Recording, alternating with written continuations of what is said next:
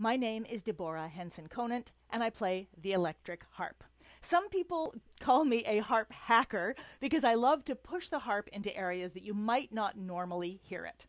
The technique that I want to show you today is about putting different parts of the harp into different keys so that I can play different key areas without having to shift the levers, which is how you usually do it.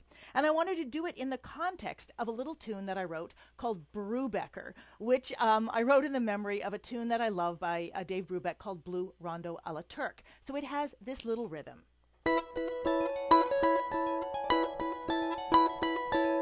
So you'll hear that. Now, how I put the harp in different keys is, you'll see up here, these are the levers that shift from key to key. You'll see that up here, all the levers are up.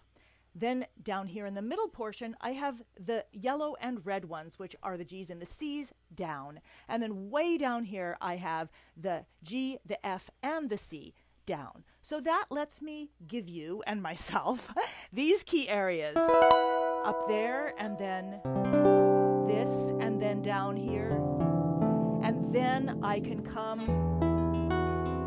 that's the key that I want to end up in for my improvisation. So here is that tune in context, and you'll hear me and see me shifting from key to key with this little tune.